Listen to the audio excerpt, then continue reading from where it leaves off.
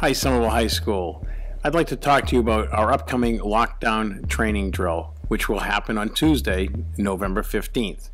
It'll happen sometime before lunch. We want to practice our lockdown drills so they become second nature, much like we do fire drills.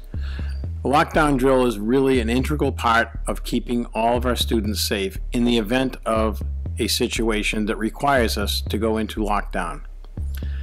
We'll be practicing two types of lockdowns. First, I want to take this opportunity to say that lockdowns is an example of why we really make sure all of our students have IDs. In the split seconds when a lockdown is called, our staff is going to have to make very quick decisions about who belongs in a building and who doesn't. And if everybody is wearing an ID, it makes that job simpler and much smoother. We will be practicing two types of lockdowns. The first one will be a lockdown with intruder. That is a situation where the threat is inside the building. A threat is detected or an incident has happened inside of Somerville High School. Students and staff will seek shelter behind locked doors and become silent and as invisible as possible. Once the announcement is made, the police then respond and take control of the entire situation. We will explain that more when we walk through the drill itself on Tuesday, November 19th. The second type of lockdown is a secure and hold situation. That is when the threat is outside of the building. The police notify the school that there is a threat in the area of the high school. The school doors are locked and no one is allowed in or out of the building. All scheduled activities will continue.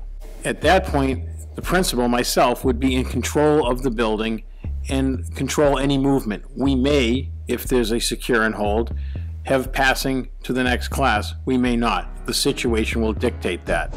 During a secure and hold situation, the principal or my designee would be in constant contact with the police and public safety officials. Those are the two drills we'll be practicing.